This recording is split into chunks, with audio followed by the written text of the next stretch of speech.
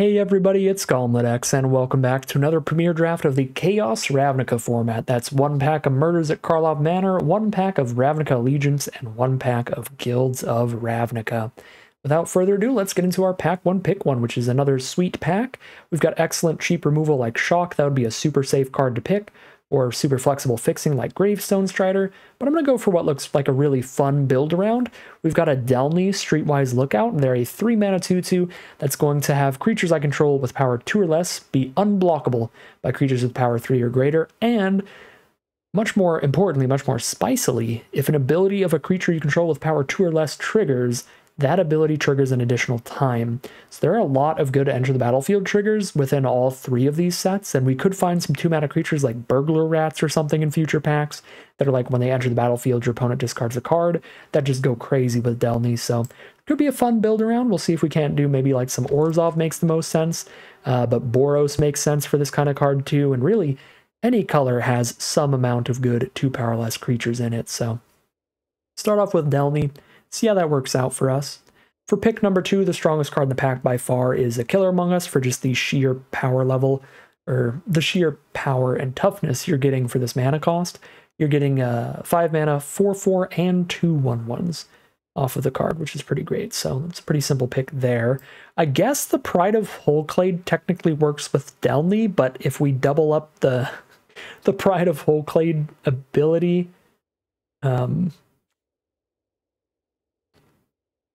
then we draw 30 cards and we mill ourselves. So that's not really a thing we want to do. Yeah, let's just take a Killer Among Us here. For pick number 3, we have the Topiary Panther, very reasonable option out of the green for some land cycling, for some mana fixing. Also, Escape Tunnel is mana fixing we can play in any deck. There's also a Shock still in here, pick 3, for excellent cheap removal. These are the 3 best options here. Although I suppose if we're playing a bunch of really cheap creatures in black and white, Treacherous Greed is a fine way to sacrifice a little 1/1 that you poked your opponent with. I think these 3 are the spiciest cards, though. I'm going to go for the Shock here. Alright, pick 4, still an Escape Tunnel here as well. There's also Loxodon Eavesdropper for an incredible value play, and a Museum Night Watch for a really solid 2-for-1 creature there. I think I'll take the Loxodon Eavesdropper. As much as I like Escape Tunnel as fixing, I think that the non-land cards in Murders at Karlov Manor tend to be a bit stronger than those in Ravnica Allegiance and Guilds of Ravnica, so it makes a little more sense to try to spend your picks on mana fixing in pack 2 and pack 3 when you're taking the fixing over weaker cards generally, because then you can just grab a bunch of Guild Gates, but it is still perfectly reasonable to grab a bunch of Escape Tunnels and be able to pivot onto any rares you open and stuff like that. Pick 5. This pack is pretty empty. I suppose there's a Crocodile we can play in just green, or we can play it in just blues. That's the most flexible card.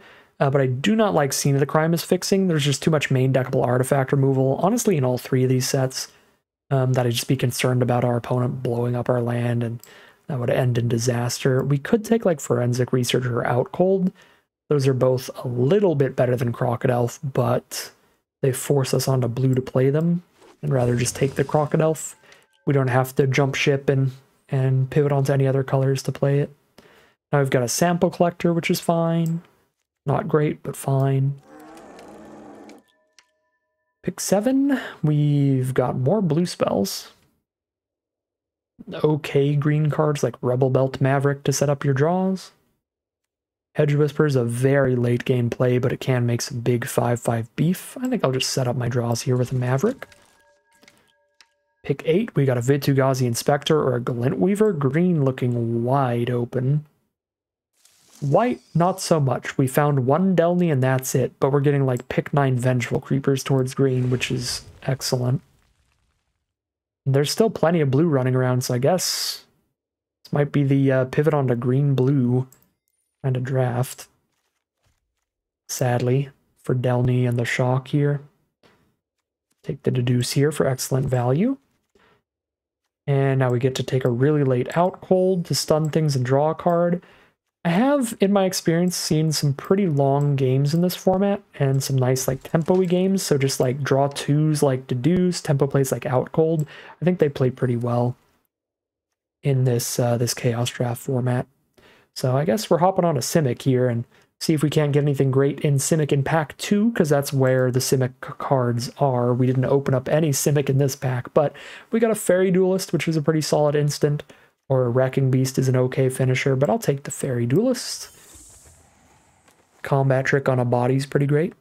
Ooh, we could go for a flying build around with Windstorm Drake. This is very good if you have a lot of flyers in your deck. Currently we only have one, but if we get enough, it's sweet. Alternatively, Chillbringer is just always great. This stuns something when it hits the board, and it's a 5-mana 3/3 flyer. It's also a Trollbred Guardian if we want just a large finisher. 5-mana 5/5 that turns into a 7/7 trample.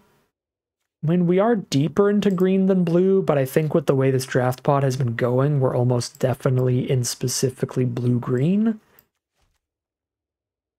But I mean, I guess we can still lean towards the green card. Trollbred Guardian also kind of the coolest, the funnest. It's just large beef. Pick 3 here doesn't really have anything for us, but we do have a shock in the side here, so there is a chance we get to go Gruul with this Zerta Goblin or this Rhythm of the Wild. Both very reasonable options. I think I like the Goblin a little better. 2-mana 3/3 is just really good, but you could draw Rhythm of the Wild at the wrong time. If you top deck this in the late game, when you've already cast all your creatures, it's just a dead draw in a top deck war, which can be an issue, so take the Zerta Goblin, which always does something when you draw it. I mean, as long as you have the red source to cast it. All right, we're 2 cards into red, 4 cards into blue. And I think blue's more open, so red is still not that likely, but it is an alternate option. Oh yeah, pick 4 Chillbringer. We definitely take that. Take that over the Rampaging Rendhorn here. I think this kind of tempo play is just great. Gates Ablaze is a really fun one. If you draft just every gate in the draft pod and play 5 color, this is one of your best ways to stay alive against more aggressive decks. A board wipe for only 3 mana. Super cool card, but obviously not what we're doing here. Pick 5. No respect for Chillbringer. We'll take every copy in the draft pod. That is going to result in us having a lot of 5-mana stuff to do, but I think our curve can be a little higher than it would be in most modern limited formats, because this format is a bit slower where everybody is dirtling around with a bunch of colors. I've definitely been aggro curved out before, where our opponent goes 1-drop, 2-drop, 3-drop, and we just lose, but most games don't play out like that. They go pretty long, to where each player can take turns playing 5-drops eventually. Pick 6 doesn't really have anything. I mean, there's a 7-mana finisher, but I've already got a bunch of 5-mana cards and a better 7-mana card with Glintweaver, so I don't think I have room for that. So I'll just take the Scorch Mark in case of Gruul. Plus, there is a lot of like splashing in a 3rd color, so if we like splash in red here, we go Simic with a little Izzet splash for some red stuff. Scorch Mark could be helpful. Pick 7 Chillbringer. 0 respect for Chillbringer. Yeah, I mean, there is like a critical mass of Chillbringers where we should probably stop drafting them, because I don't think you're supposed to run like 6 5-mana cards, but that's too bad, because I'm going to take every Chillbringer I see, just for science at the very least. Now we can take a Slime Bind, reasonable little combat tricky kind of removal.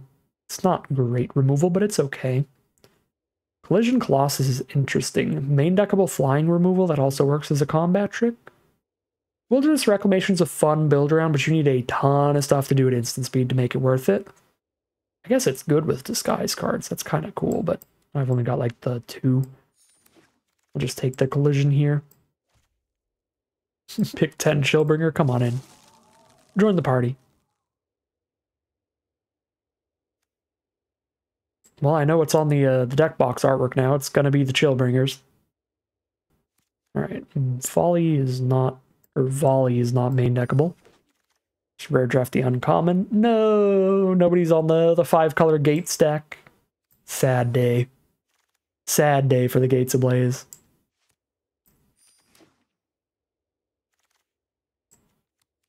Alright, what do we get out of pack 3? Pack 3, we could get blue-red multicolored cards. We could get Is It cards, but that's the only 2-color pair within our 3 colors here. Alternatively, I guess we could take like blue-black cards and splash that way, or green-white cards and splash that way, because we're not married to our red as our splash. So we'll keep that in mind. All right, no good green and no good blue. There's just an okay capture sphere. I mean, we're pretty low on removal. Maybe we have to take it, but we've got a lot of tempo, a lot of stunning things with all these Chillbringers. Take a Hypothesis for red burn off the splash. That actually might be fine. Draw 2, discard 1, deal 4. Sure. Add that to the red stack over the capture sphere. Pack 3, pick 2. Now we can take an Is It Guildgate, or we can try to splash in a status statue instead, which is a much easier splash because no matter what, we can always do the Death Touch trick.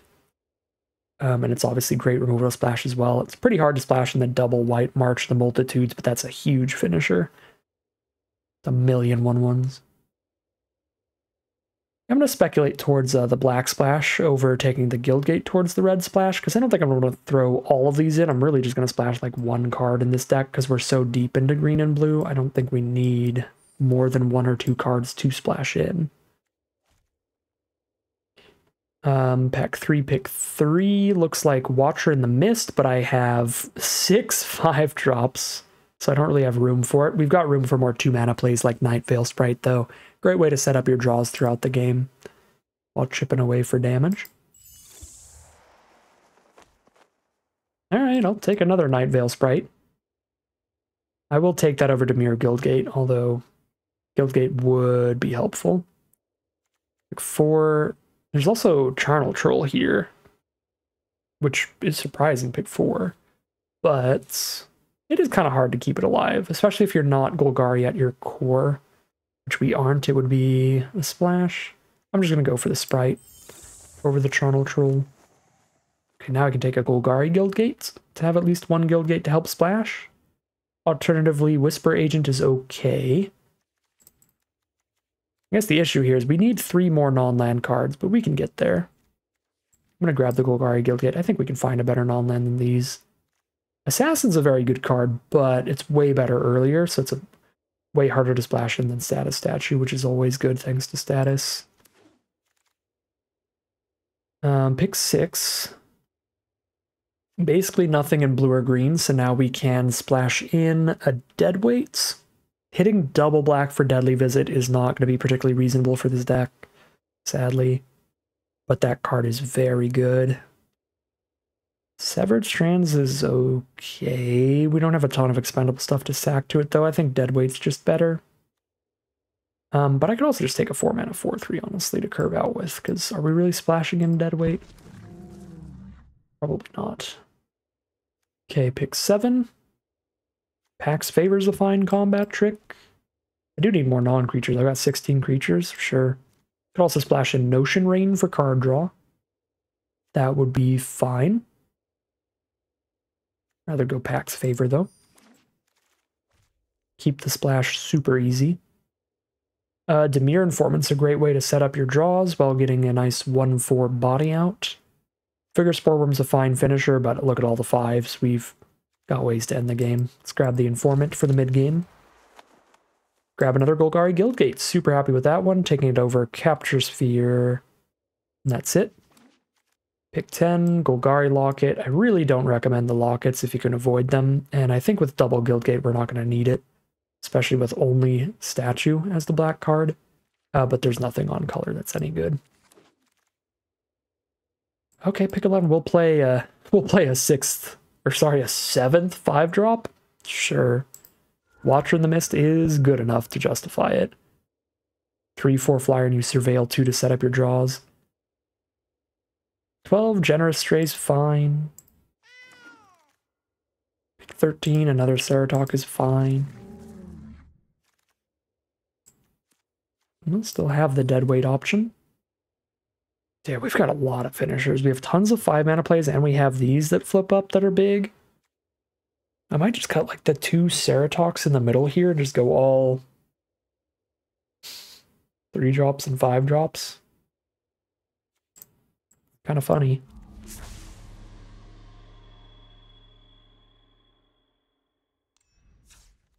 I think that probably is about what we want to do. We're only cutting 3 cards here. So 2 Ceratox as some of the weakest cards in the deck. Almost definitely supposed to cut like 1 Chillbringer, but I'm not going to. I like having Dimir Informant and 2 Night Veil sprites to surveil for the sample collector. Plus I've got the Trollbred Guardian, so we get trample on everything we're putting the counters on with the sample collector. Sample collector looks kind of interesting in here, actually. Like, I'm thinking we want to cut one of our 3 mana cards here, but don't think it's the sample collector. Maybe it's the Generous Stray, but that's got a pretty good ETB. Draw a card when it hits the board. It is only a 1/2 body, but jump with that. It's another way to trigger Eavesdropper, Jaded Analyst. There's no way we can cut the Rubble Belt Maverick, because that's another card that works great with the Collect Evidence. But I could always just drop the Sample Collector and then just not worry about the Collect Evidence stuff anymore. And then I could cut some Collect Evidence stuff to put other things back in.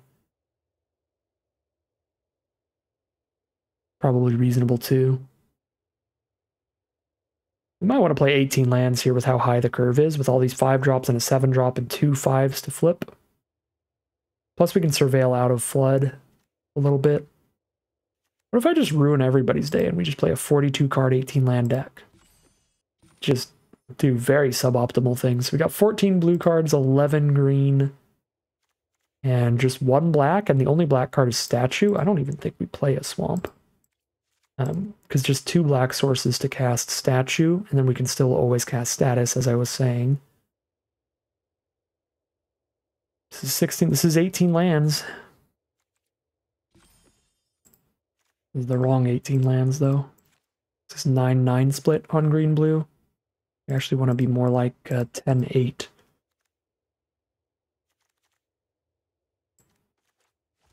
Yeah, I'm just going to run a 42 card 18 land deck, which is going to be about the equivalent of like a 17.3 land 40 card deck, something like that.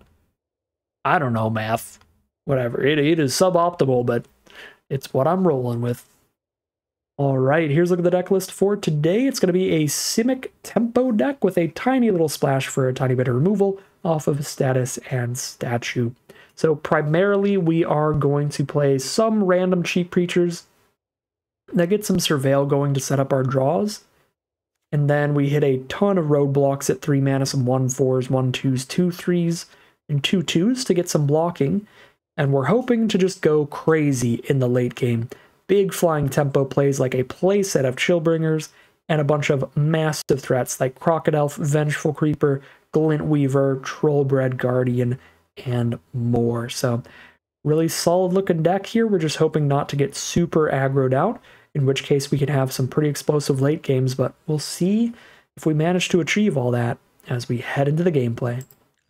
All right, here we are on the draw for game 1. We've got Night Veil Sprite to try to surveil towards the green source. If we can hit it, the hand looks pretty great.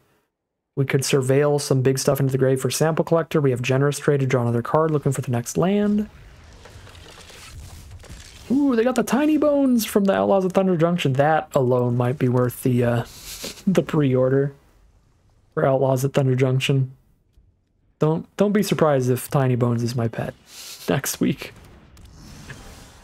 All right, there's the green source, so we don't even need the Surveil. We're still going to set it up. I'm not going to just not cast my Night Veil Sprite.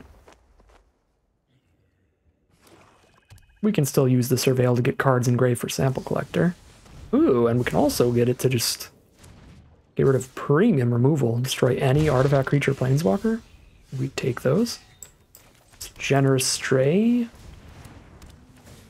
Draw a card. Making sure we hit all the lands to get to 5 mana. That's the really important number. It's the 4th land from our opponent since they are on the play.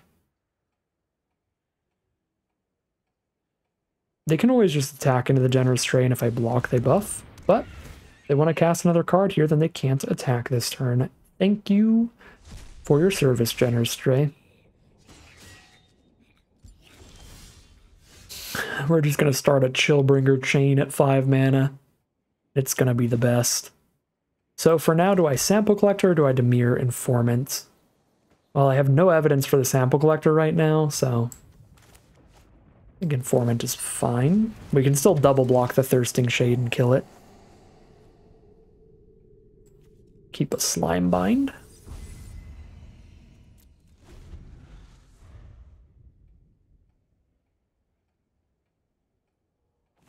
Depending on how big their play is this turn, we might start with Watcher in the Mist and then start just loading out Chillbringers. Pre-combat buff? They've got an aura or something they're going to throw on that thing. Nope, they might have a trick here. Like +2/+0, return it from grave. Nope, just getting in for damage, fair enough.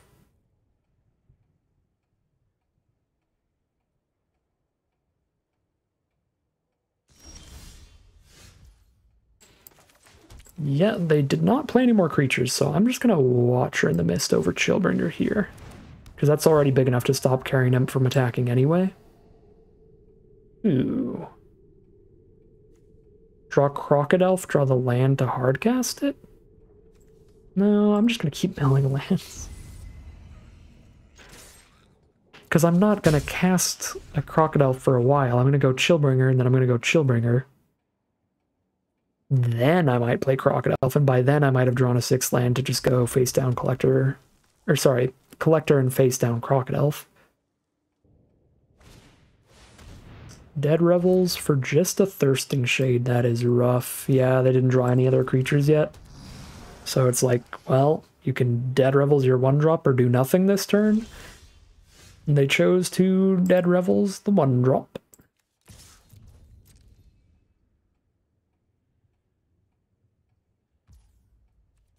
I think I'm actually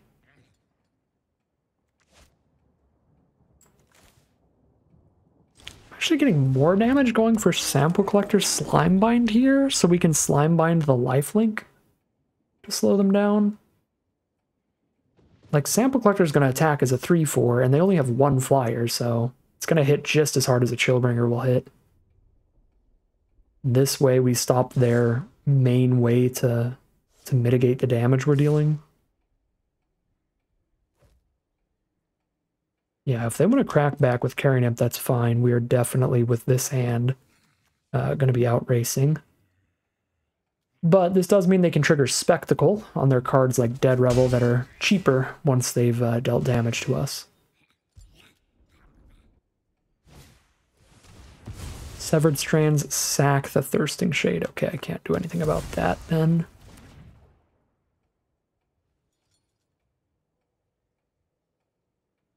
For mana efficiency, we probably still Slime Bind the Imp, but it's a little awkward. There's the 6th mana to hardcast a Crocodile for the turn. Yeah, Imp's already tapped, so I guess we go for that.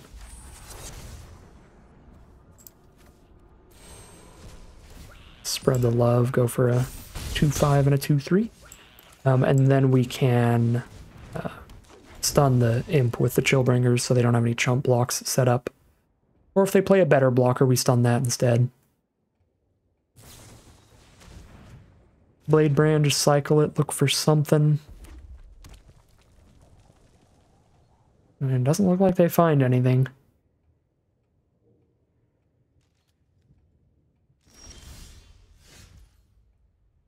So, let's just go for damage and Chillbringer down their only blocker.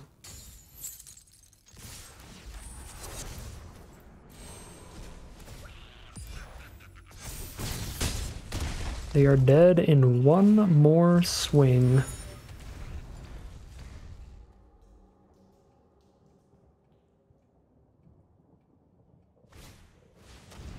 There's a Roustabout for a single blocker. They still take 8 on board, which is lethal. And I could always Chillbringer that.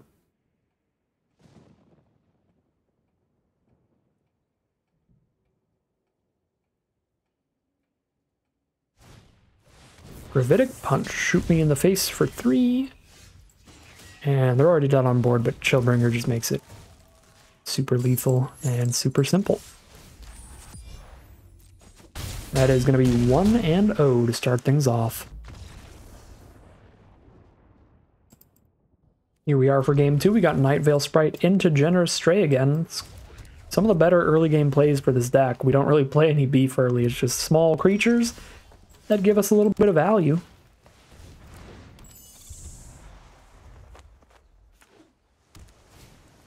Electrostatic Field. Luckily, I'm not going to be doing too much attacking on the ground, so I don't care too much about the defender. I'm a little worried about the damage output it's going to do. As much as I need lands here, I am not passing up on one of our 42 Chillbringers.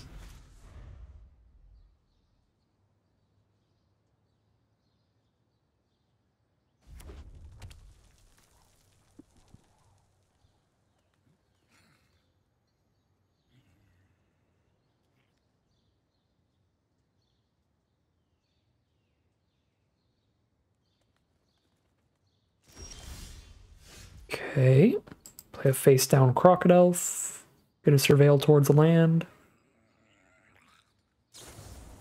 Oh, Sonic Assault, tap the sprite and do a bunch of damage to me with the field. Yeah, Sonic Assault Electrostatic Field is very threatening.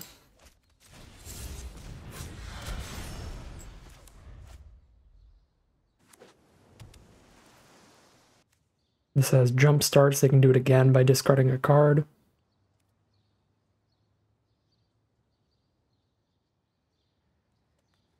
This is going to be a full-on, like, electrostatic field burn kind of deck. That's a bad draw. I guess it's not horrific. It might kill the electrostatic field here, which is something. But we're really looking for lands, and definitely not 7 drops.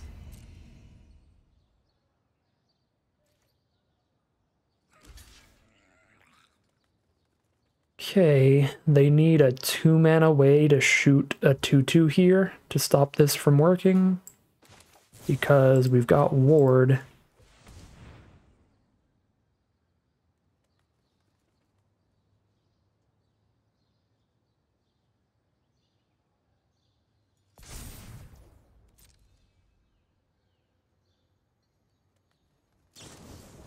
Sure strike for first strike. Well, Slime Bind, reverse that.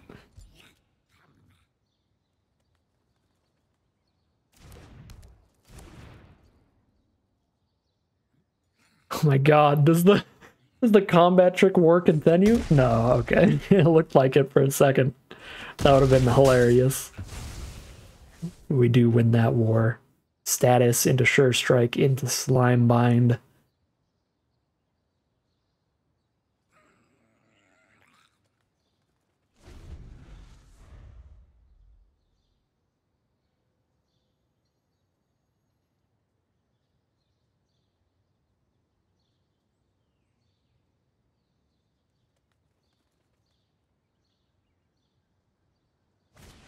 There's the Beacon Bolt to kill the Night Veil Sprite. That's a super good card because it's 2 removal spells in 1. They just have to discard an extra land later. They'll be blowing up another one of our creatures. We have finally found land 4, which is wonderful. Gives us the Loxodon Eavesdropper, which gives us a clue token, so if we don't find land 5 next turn, we can at least crack a clue and get closer. Candlestick, no creatures on board though, so they might want to sack that. It is a clue equipment. Skewer the Critics. Skewer the Eavesdropper. Fair enough. We hit the land, so I can Chillbringer. But they have no creatures on board. I think I'd rather just flip up the Crocodile and just start building up my supply of clue tokens. So if anything crazy happens, we can just win the long game with card advantage by having a bunch of leftover clues.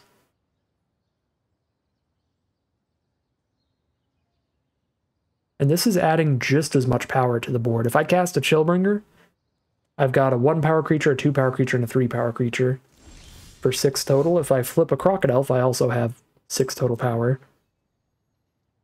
So now they have to Sonic Assault the Crocodile here, take 1. And at this point, I don't really have another choice but to cast a Chillbringer. I don't think I'm cracking 2 clues looking for a 2-mana creature. We don't have a lot of those. We've got a lot of beef in this deck.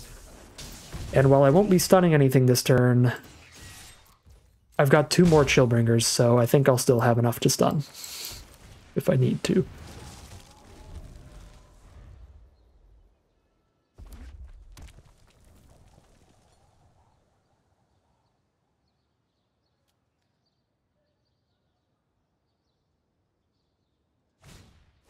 Magnetic Snuffler. So the stun is the kill. Let's go. Chillbringer copy number 2, and we'll start this draft off 2-0, heading into game number 3.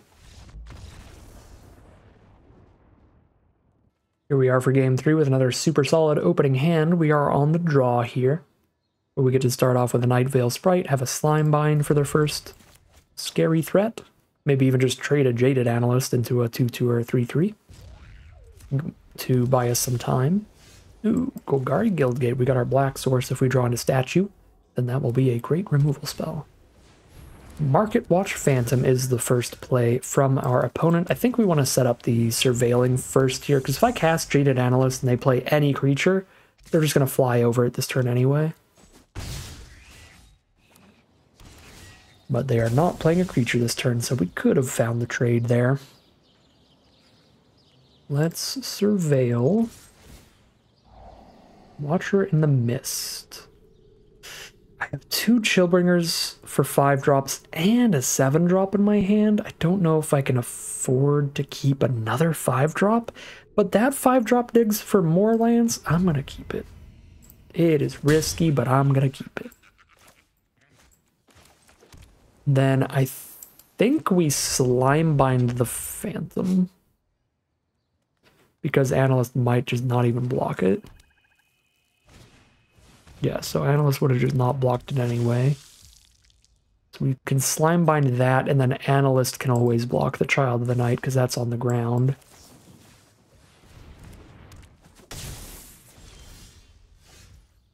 So Surveil into the land. Not a land, so mill it. As good as Chillbringer is, I just kept the Watcher in the Mist. I can't keep a Chillbringer too. Grotesque Demise, my 3-2 defender. I'm pretty fine with that. That's better than if they did that to the Night Veil Sprite for sure. Surveil another land. I think we keep that with Glintweaver coming up. Let's see if there's another one right beneath it. There is not, but there's a Generous Stray. Yeah, no, we just mill that. Like, I could cast the Generous Stray and that could cycle into the land, but it's like, I'm not going to. I'm going to play Chillbringer next turn, then I'm going to play Chillbringer turn 7 as well if I don't have the Glintweaver mana by then. And if I do have the Glintweaver mana, I'm just going to play a Glintweaver. Alright, there's the Glintweaver mana, so we're going to play a Glintweaver. They're down to 2 cards in hand, and it is time for just the stun party. Chillbringers and Glintweavers galore.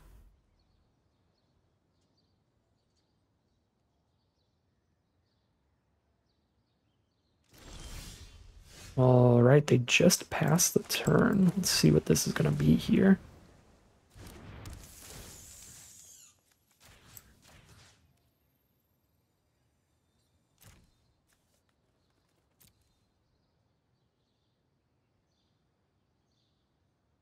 Be like 1 removal spell, and then that's not that bad at all. They kill the Night Veil Sprite. Probably.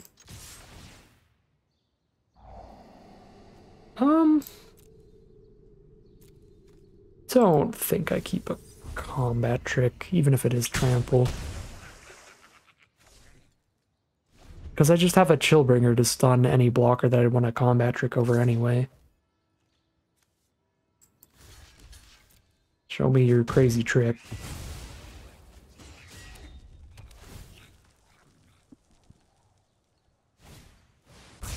It's the board pipe, okay. Well, we could still win from here. It's gonna be harder, because they're ahead, especially if I just hit lands. Technically, I'm ahead. I have 3 cards to their 2, but I have hit all lands, because we wanted to hit up to the 7th land, and then we couldn't surveil from there. Probably worth it for the tempo to just play the Chillbringer immediately. Start getting damage in. Yikes. That 1-for-1 trade into the Chillbringer. Okay, excellent start to the top deck war. That makes up for some lands right there. Just instantly. I kind of like, against a removal heavy deck like this, I kind of like playing this face down so they don't know exactly how scary this is or exactly how big it is, and we tax them if they play targeted removal. Because we have more than enough mana to just flip this up anyway. So I like going for the face down here.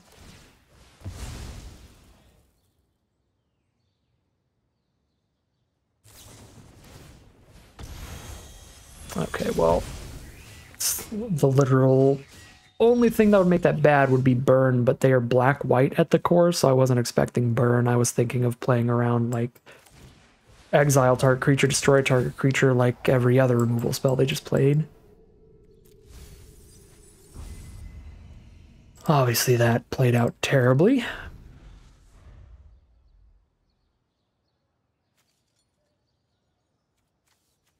Well, I guess these removal spells actually exile a creature with power 3 or less. No, you can't. You can't just win the top deck war this hard on me. Oh, that's gonna be really, really irritating if they still have instant sorceries in hand. They just drawn 6 lands, and that is it all game. That's currently what it looks like. That's what it is. Well, then we lose. Even if I had played the face-up Crocodile, they had to get the point to just kill that anyway. Still got a Surveil here. Oh my god. I think we've hit at least twice as many lands as our opponent because we've surveilled to where we've hit at least 12. We have drawn a little more cards, but I've surveilled so many lands away by now. 10, 11, 12, 13. We've actually hit 13 of our lands. Vengeful Creeper. Okay, that's big on blocks. That is big on blocks. Do I have the mana to play that and flip it in the same turn? Wow. I guess there's still... I'm down to 12 cards. There's still like 5 lands in there.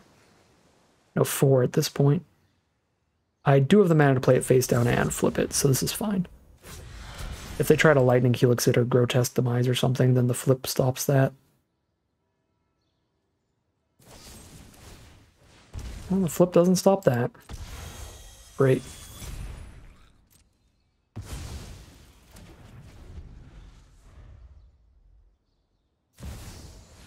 Where is your 7th land? Just top deck a mythic rare?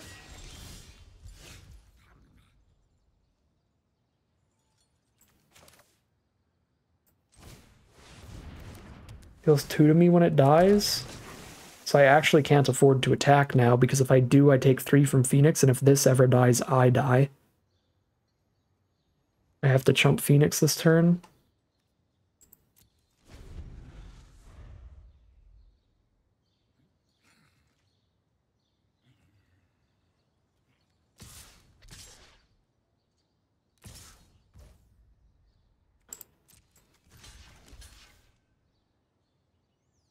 What did I pick? I picked human. I can kill the 2/2 and have no board left, including my 4/4 Death Toucher. How have you still not hit land 7? And now we're just dead to Ilgon Inheritance, strain for 4. Well, what are you gonna do? I mean, we could have played it out slightly better if we had played the Crocodile face up instead of face down, but they still had to get the point to kill it. I mean, there is always that we could have not surveilled towards the lands as hard, but then we wouldn't have hit that Glintweaver as early. It's just kind of rough the way the draws lined up, where we hit like all of our non-lands in a clump and we had to surveil non-lands into the grave to hit the lands. And then once we hit the 7th land to get the Glintweaver on board, that's when we hit the massive land clump that we just, like, still tried to surveil our way through, but it was insanely large of a land clump. Things just ordered up really poorly for us, and there's not much you can do about that. We are 2-1 heading into game 4. Here we are for game 4 on the draw again. We've got Nightveil Sprite into Generous Stray. Probably our best turn 2-3 plays, so at least there is that. Playing against green-white with Tunnel Tipster turn 2. Oh, Lord. One of the worst feelings is an opponent on the play with a mana dork. That means they're casting 4 mana spells while you're sitting there with 2 lands. And there they go. Syndicate Messenger completely blocks the Nightveil Sprite off unless I Pax Favor. Which I guess since I have land 4 I can do. That's land 5, which I definitely need with Glintweaver in hand. Okay, well, the Messenger's out of the way. But it's 1/1 flyer is still there. I thought this gave trample as well. Ew. Doesn't even give trample. Alright, there's an Axebane Beast. That is land 6 out of 7 for Glintweaver. We keep it.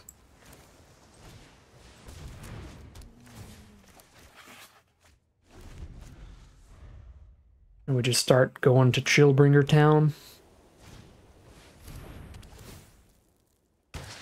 Case of the Gateway Express to kill Generous Stray so they can activate it. Oh my god. How on earth did you get 2 of those in one Murders at Karlov Manor pack, and now they're both active for +2/+0? Irina hates me today. These are some really statistically improbable things that are absolutely destroying us right now. Just top deck more removal. Might as well. We can still stabilize off of Glintweaver if we don't immediately die here. The only way to die is for them to have removal and extra damage here. So it has to be a removal spell that also buffs the board in some way.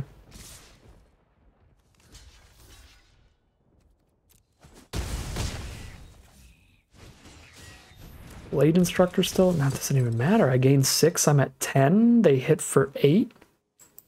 I guess it could.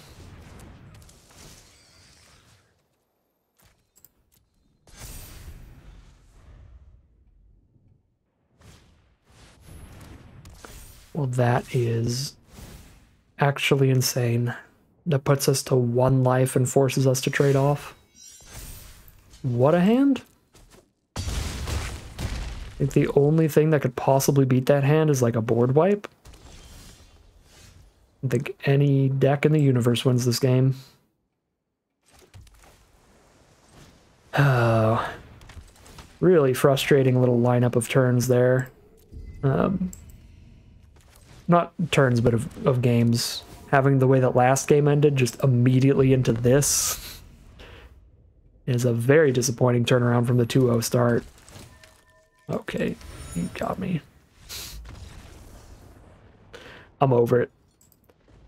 I'm over it. I just played the best common in the format as well for their next play. I am going to play on tilt for game number 5. Because there is some karmic justice going on right now for having 7-0'd the last draft. Those last 2 games were insane. Just one of the nastiest, most wild double removal curves you can get. Having the mana dork on the play into double kill your creature, buff my entire board is, again, just actually insane. Out of only 1 pack of Murders at Karlov Manor to even open those cases, let alone get past them. It was just an absolutely disgusting rollout on the play that wasn't going to be super beatable for anybody. And then the game right before that, obviously getting hit by Carabad, draws in the top deck war. So, Arena does not want me to 7-0 twice. It really doesn't.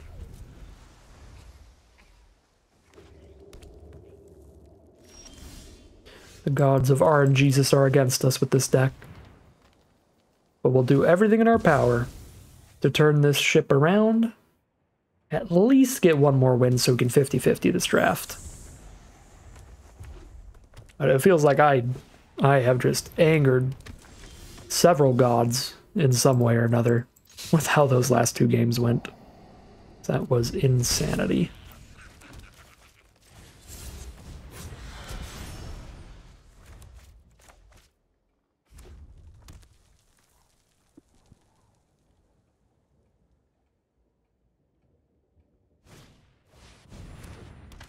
All right, Boros aggro curving out over there. 2-drop into 3-drop. It's got the end of the battlefield effect to get right past the 2/2 blocker.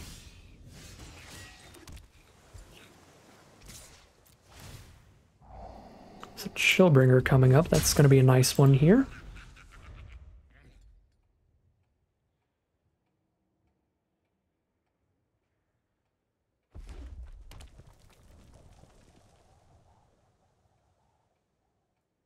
I think I am going to have to spend the Vengeful Creeper to just trade into something here, rather than flipping it later.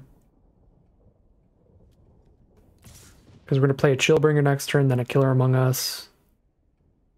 Some sequence. We might Killer Among Us before the Chillbringer, but we'll do both those cards next couple turns. Okay, let's Chillbringer down the Legionnaire. I think that's fine. Surveil, Crocodile. I really don't want to repeat where I mill a bunch of pretty solid high mana value cards and then hit the land clump after we cast the Glintweaver. So I'm going to keep this, and if it means that we don't play Glintweaver in 2 turns, that's fine. Killer Among Us into Crocodile is still a good couple turns. Or Crocodile into Killer Among Us, either way. Kind of have to hold back on blocks now. I mean, I could attack into this thing, but then it means that they attack really well. 4 damage in the sky here. But that means we're pretty weak to removal. We'll see. See what happens here.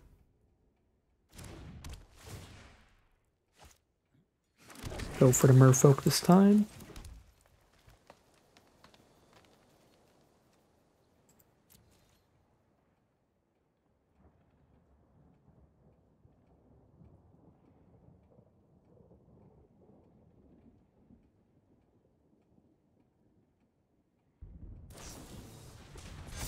Okay, that is incredible. +1/+1 counter on the Parhelion Patrol means it gets to attack in and mentor up the Legionnaire, so they have 2 3-power flyers, so we can't actually trade in, especially if they have a combat trick here. That's going to be devastating, but I can't really take 6 to the face. We're going to go for it.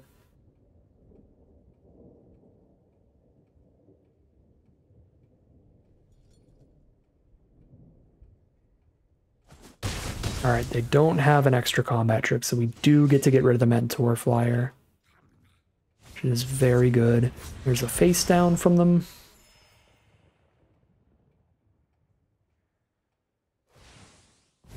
And face down is a Dog Walker for a wide board. Okay, Out Cold is a sweet draw. Does mean I don't get to Glintweaver yet, but I can stun the Legionnaire and the Dog Walker.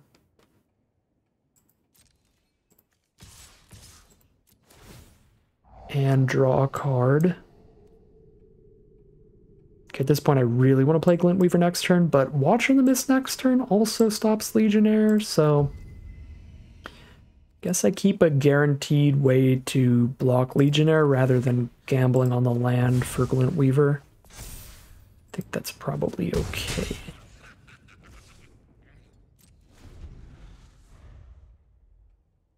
And we're going to use the stun during their turn so that they don't get to get rid of one of the stun counters yet.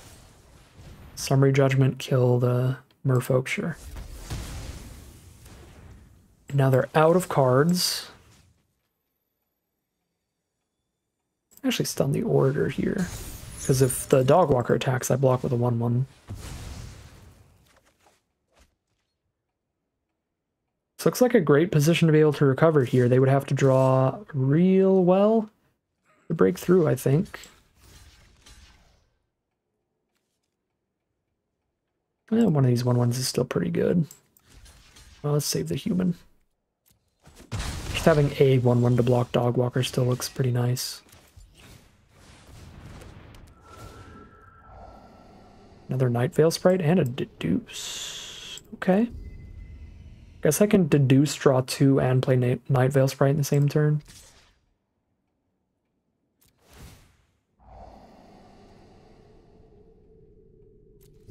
I just hold the human back so we can block both of these.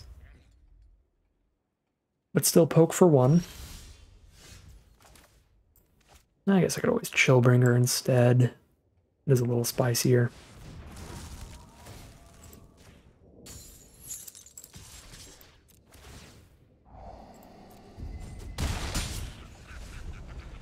Maybe that's why we lost that one game. Maybe we should have just kept all the non-lands and just given up on Glintweaver, because it's working really well this game. Just be like, you know what? I don't need Glintweaver. We don't need to get to 7 mana. Just cast everything else. Civic Stalwart. Ooh, that would have been really big earlier. Still pretty large.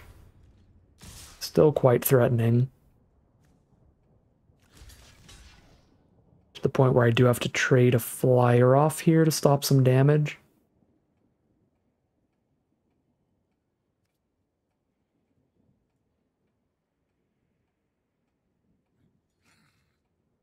I guess we can do this. This feels better. Just get a chump in there, but keep the flyer around.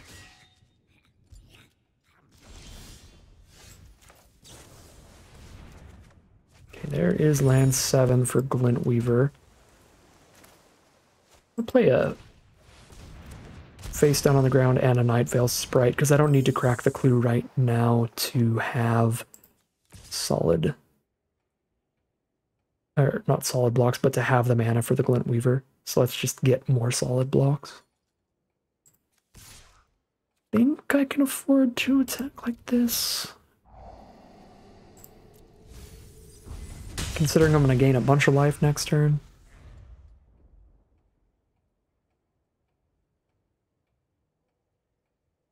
So we can go 1/2 on the 3/1, 3/4 on the 3/3. 2/2 on the 2/2, take 3 damage on board. They need another pretty big trick like Civic Stalwart that buffs the whole board.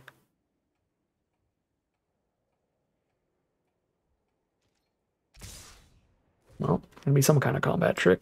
Just see what it is.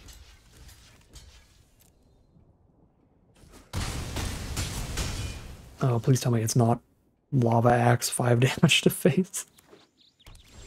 Could be something like that. Moment of truth. It's got to be that Lava Axe, like right now. Or this gains me the life to get back in the game. 3, 4, 6, 7. I could try to lethal them by putting it all on these. Sure. That'll be lethal damage on board, and I'll still gain 4.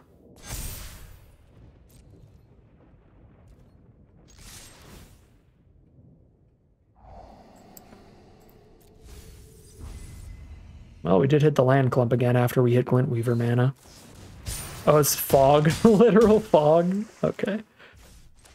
Luckily, I survive a fog and kill them next turn.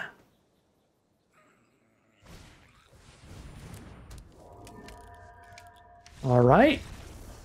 Very stressfully close one there, especially after a couple brutal losses in a row, but we do manage to get our 3rd victory, and at the very worst have another 50-50 average run out of this draft. We are now 3-2, heading into Game 6.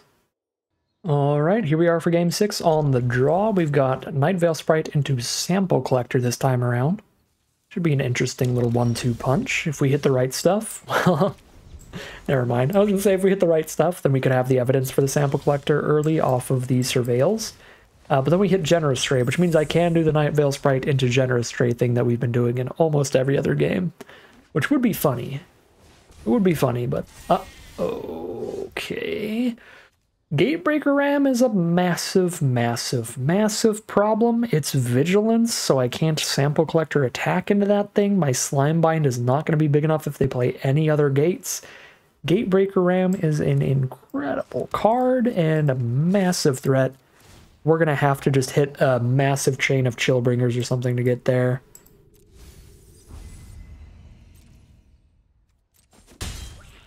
So let's try to get that going, I guess.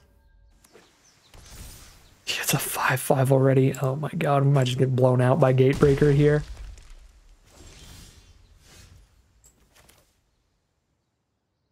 Well, we've got the 5th land to Chillbringer next turn. Just Slimebind this turn, I think.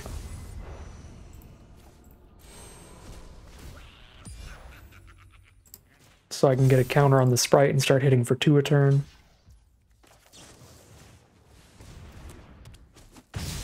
Cool. Now it's still a massive blocker, but it's only going to poke for 1 or 2 a turn. 1 a turn it is. It's a Conclave Cavalier, 4/4 Vigilance. That is a spookier, bigger threat to Chillbringer down at this point. I can order things to have Nightveil Sprite go before Sample Collector. So if we hit something like a Glintweaver, then we can get another +1/+1 counter.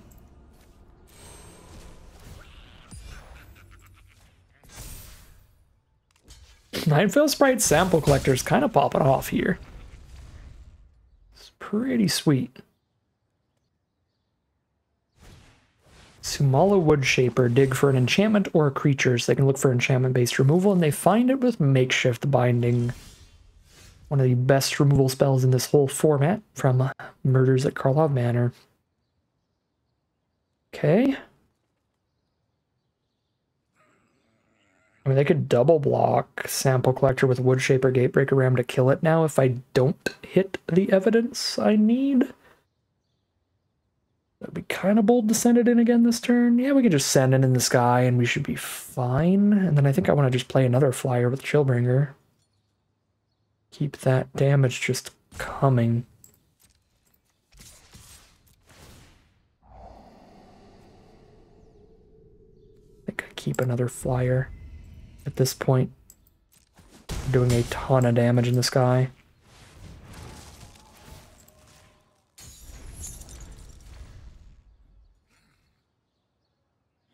That is definitely our game plan. Just fly on in. My apologies. I will have to check on that. I will do that after this game. So, Sprite plus Generous Stray is the play. Oh wow, and I got a follow at the same time as I got a message.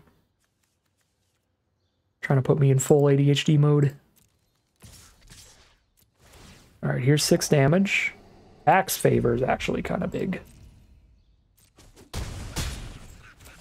I'll take that draw. Make it even easier to randomly find lethal here. I guess it wouldn't be randomly. It would be finding lethal with the stuff that we're already actively trying to find lethal with. It's all the flyers that are on board. It's a very clear, very straightforward line to lethal, not a random one. There's Grotesque Demise. That's still lethal flying damage, and they scoop them up. We are 4-2. Solid recovery after a couple losses in a row. We are now at least breaking even on gems out of the event, and getting a positive win rate yet again. We are 4-2 heading into game 7. Alright, here we are for game number 7. We've got Rubblebelt Maverick turn 1. This is the first time we've even seen the card, but it is nice in the deck, getting to set up our draws, look for what we want. Which is not lands with this opening hand. We already have 4? No, we have 3. We only need 4, though. Could take the 4th, but I could also just Nightveil Sprite towards it later. Our opponent got turn 1 Leyline of the Guild Pact. They got the Dream, so they have perfect mana of all 5 colors. Because they had it in the opener. That could be a problem. Be pretty funny. Alright, if they don't have a combat trick here, we get to Fairy Duelist and kill the Iron Shell Beetle. So I'm going to go for it. And kill that without losing any creatures. Just a 2-mana 1/2 flyer. When it enters the battlefield, destroy target creature. Pretty good value. It's a Steeple Creeper for a 4/2 from our opponent. that is large and in charge. Can Night Veil Sprite, and I'm still holding up Pax Favor as a trick because of the Convoke, which is kind of sweet. Can block with the Night Veil Sprite and turn it into a 4/5. Are we about to get just the double blowout? Pax Favor for Steeple Creeper, that's not really a blowout. That's a 1-for-1 trade. I discard this, they discard that.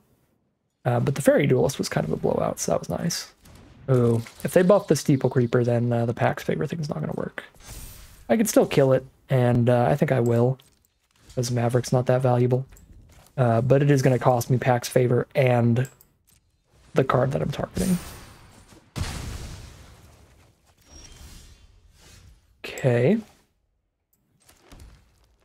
Can a Night Veil Sprite and Deduce. I could go for more damage using the Maverick immediately, but I think it's better to be mana efficient and Deduce. And we've got a Chillbringer coming up. If we top deck a land next turn, that will be incredible. Just tons of flying damage here against a 1/1 on the ground. 5th mana from our opponent, but for now they only have a 1/1. And they still only have a 1/1. Alright, looks like a good turn for us. Did not hit the 5th Chillbringer mana, so crack a clue and put a counter on a Night Veil Sprite. Seems fine. Still didn't hit the mana. Now I could play a Jaded Analyst instead. I'm not going to be drawing any extra cards anytime soon, so I still think I'd rather just get more power onto the board immediately. We've got 2 Surveil triggers to look for the 5th land now. And there it is, so we keep it. And they are down to 13.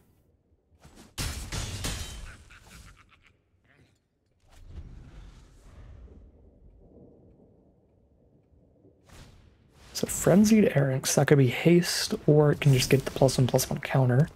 So they're going to get the counter, and it's a 4/4 trample that also has a big fire-breathing effect. Ooh, Titanic Brawl, that explains why they were just stuck with cards in their hand. They had a fight spell, but they had no creatures big enough to use the fight spell with. Alright, well now we've got a good target for the Chillbringer, so let's stun that. Generous Stray? Sure. I don't mind playing an Analyst and a Stray next turn.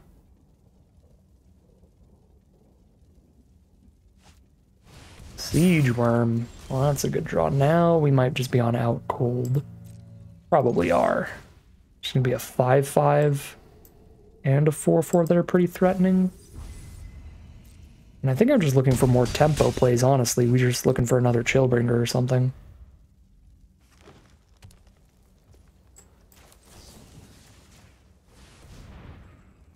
I mean, our board already wins this game because of the out cold. Stunning the board instead of just tapping it.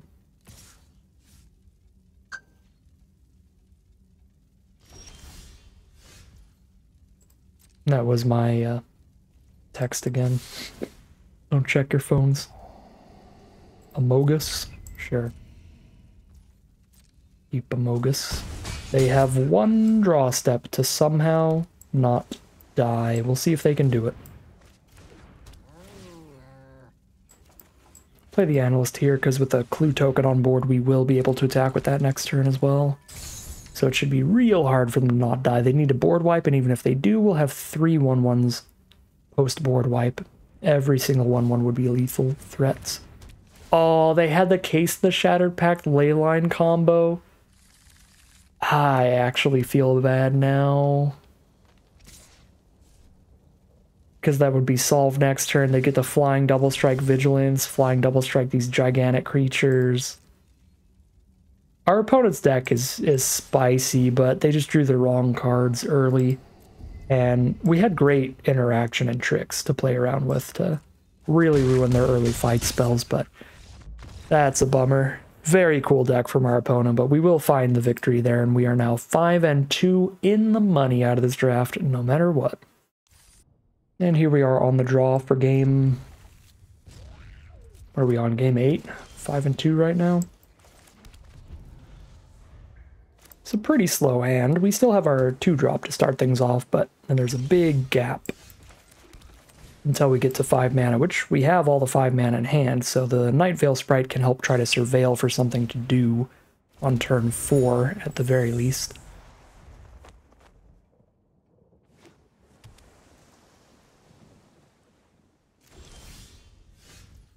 Found a status statue for removal. Not bad. Just need to find one of our green sources to be able to cast that. I really don't want to play an Analyst turn 4. I'm gonna hope for better. Honestly, even a Forest is better than Analyst on this board, I think.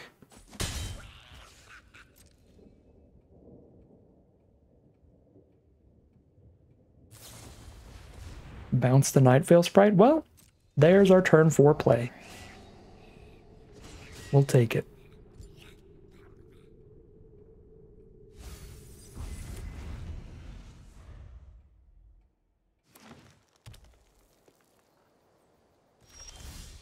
Pass with a ton of mana up.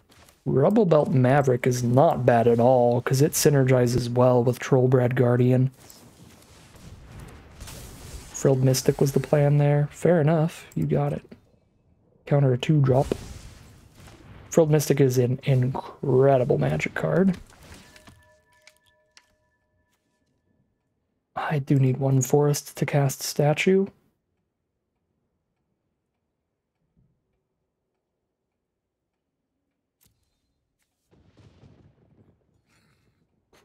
I've got a lot in the deck, though, and I don't think I'm casting Statue for quite some time, and I really don't want to flood.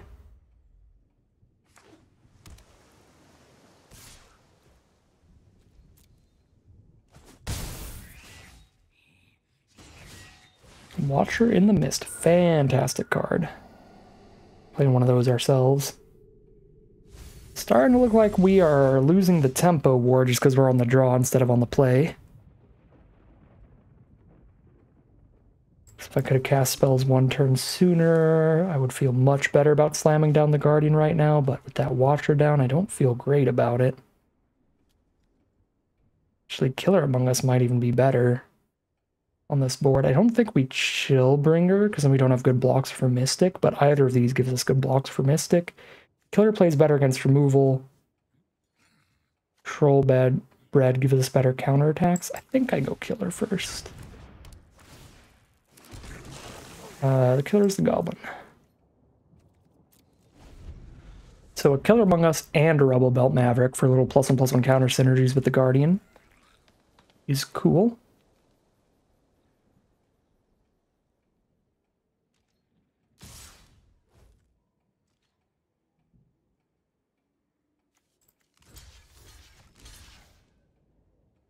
Double block the Frilled Mystic. Trade a token and a Maverick into a combat trick, or a Mystic. Either trade is pretty good for us, because we want the Maverick in the grave, and the token is 1/3 of a Killer Among Us. Oh wow, yeah, trading into a full-on removal spell is even better. I'm super okay with that outcome. And there's an Out Cold. That's pretty good. I think we need to do that immediately. Drop the Guardian, take 3 this turn. I think that's fine.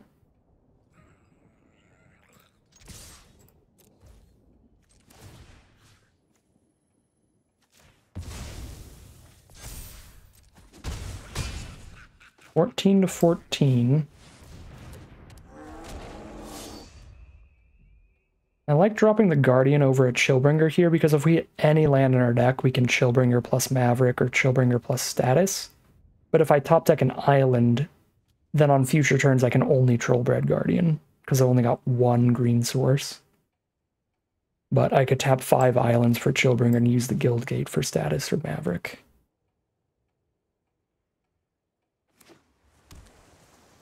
Out Cold was an incredible draw here. This is, out of everything we've drawn, this card more than anything else is what makes me feel like we could turn the tempo around and win this race. but we'll see. So now I have access to statue if they do something really weird. So let's send in and post-combat Chillbringer. Intrude on the Mind is something really weird. It is also an Incredible Ball mythic rare from Murders at Karlov Manor, the strongest of the 3 sets. They get to draw 2 or 3 cards and get a flyer, so it is a 3-for-1 at minimum, which is monumentally huge here.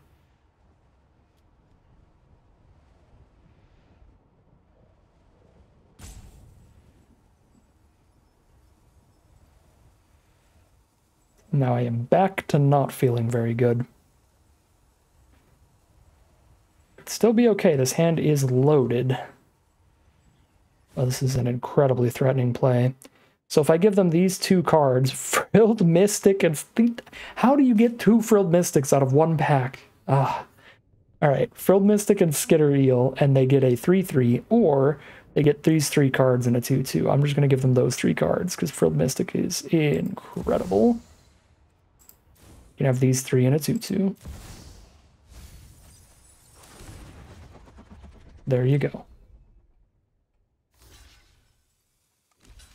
Double block the goblin. It's fair. I could statue to keep it around.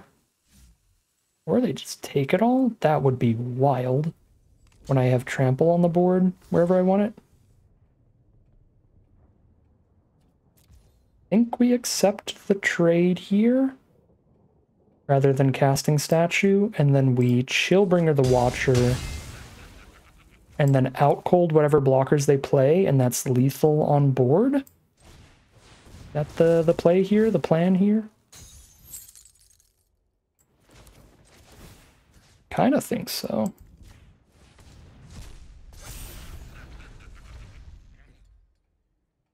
You can cast outcold and status next turn. If I hit a land, I can outcold and buff the Guardian to 7/7 trample. Let's see if this gets there. They can't counter it. Lethal on board?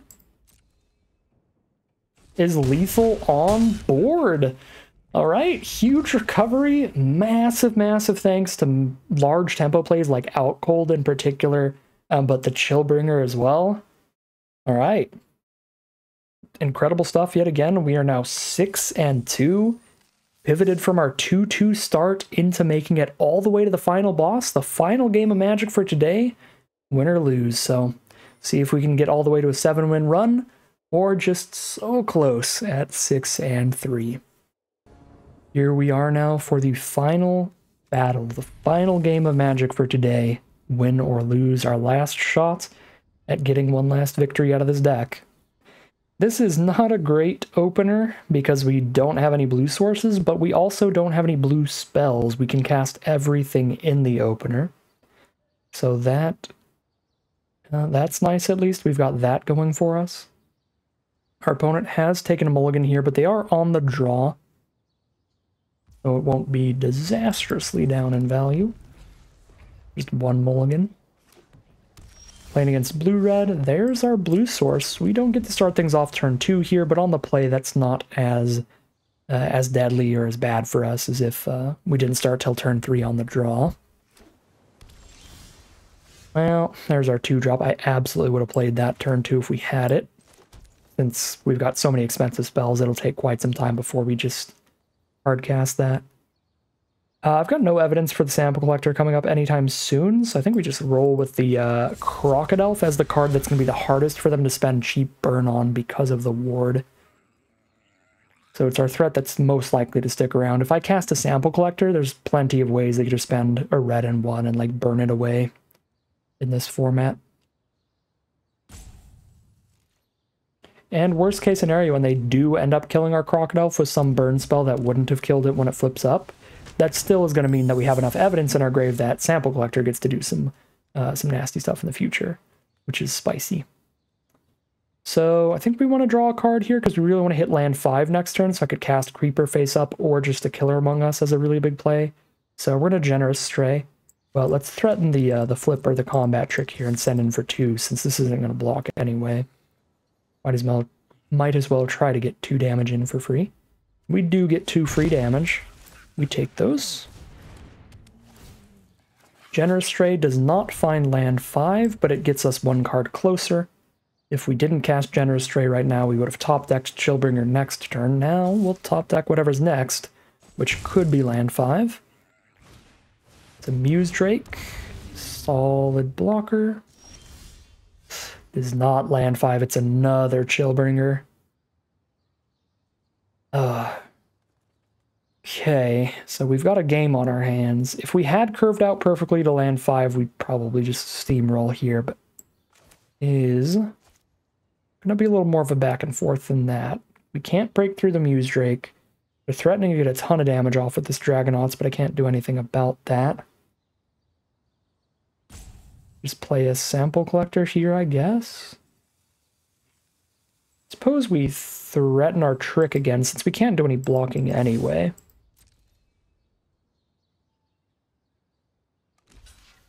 Alright.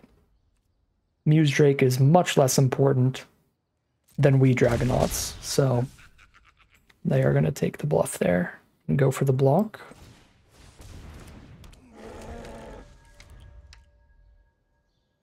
On the plus side, with 2 Chillbringers in hand, like with our draw being Chillbringer instead of land 5, that does mean that we can make up for the lost tempo when we hit land 5, because we're going to be stunning so much.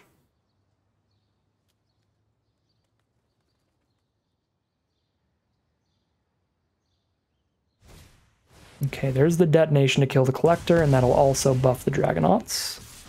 Send in both. Bold move. Yikes. Now I can Fairy Duelist plus status to kill a wee Dragonauts. I think that will be the play. Gonna 2-for-1 ourselves, but I think it'll be worth it here.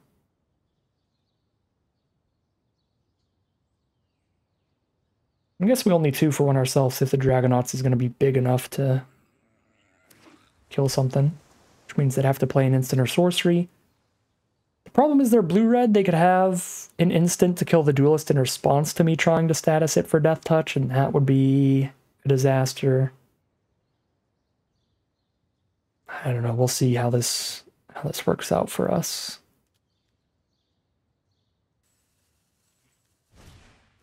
Sage's Row Savant for a 2-1 and Scry 2.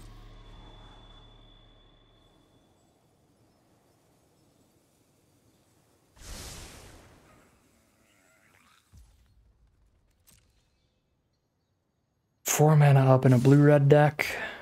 They probably have instants, hopefully not good enough ones.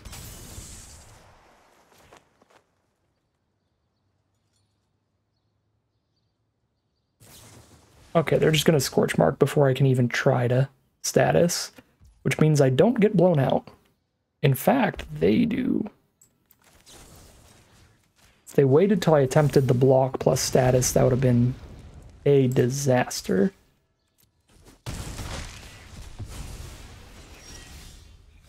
Alright, and now we have hit land 5 for the Chillbringer Dream Teams. I think we attack both here and flip up if they block. If they don't, we actually Killer Among Us this turn. Oh. Whee!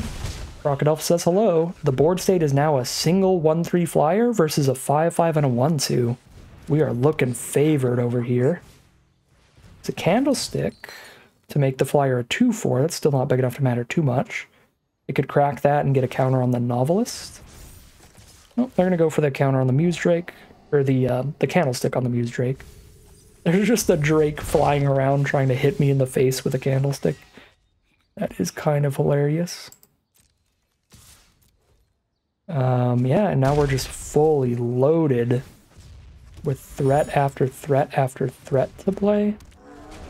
Actually, Killer Among Us is probably more likely to find damage than Trollbred Guardian here. But I figure either way, it's play like a really high power spell, and then Chillbringer next turn for the stun, because they have a low enough amount of creatures that flying doesn't really matter. What matters is just the pure power, the stat lines of what we're playing.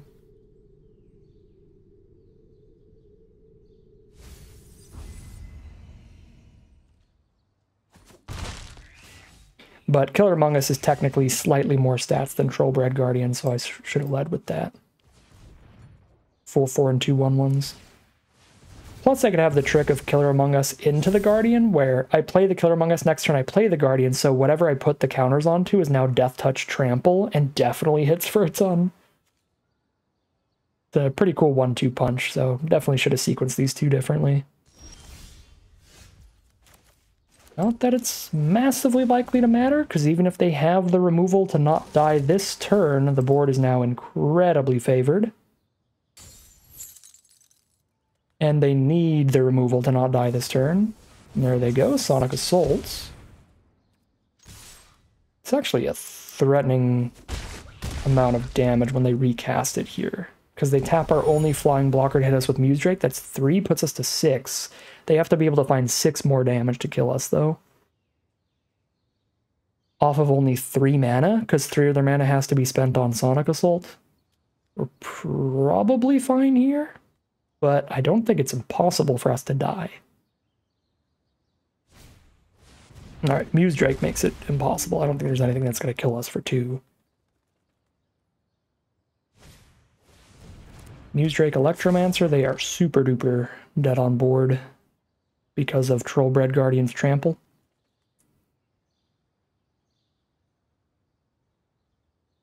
Seven power with Trample. You block like every other creature and take 7. But that is that on board. I could also Chillbringer for it, but we'll just Trollbred. And that's enough. They block Chillbringer, they block Crocodile, they block Trollbred, but I trample over Trollbred.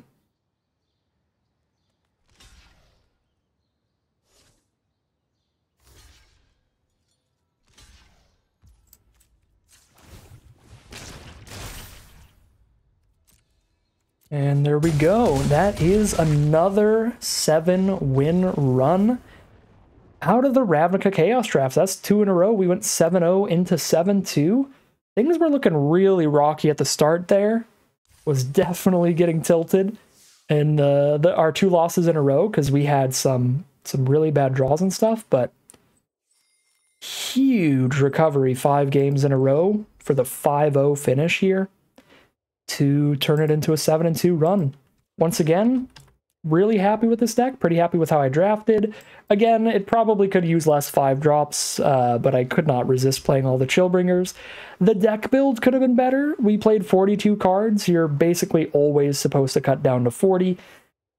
But if you really, really can't figure out what is the worst card in your deck, then it's not too unreasonable to play 41 or 42 sometimes. But it is always technically incorrect, so I try to always cut down to 40 cards here. But we went for memes. We went for the 42 Chillbringer deck, and it was fun, it was powerful, and it got us the 7-win run. So super, super sweet stuff out of today's draft. That means we are going to yet again end this draft with 2,200 gems, 6 packs of Murders at Karlov Manor as the prizes. But that is going to end today's video. As always, I'd like to thank my patrons and YouTube members for their support, as well as you for watching the video. If you enjoyed this video and you're interested in seeing more, you can always like, comment, and subscribe to tell the YouTube algorithm to send you some more in your recommended feed. If you'd like to catch me live, you can check out the Twitch channel in the link in the description below, where I'm live every Wednesday. And if you'd like to support the channel directly, you can check out the Patreon link in the description below. But other than that, as always, thank you very much for watching, and I'll see you again soon for some more Magic Arena.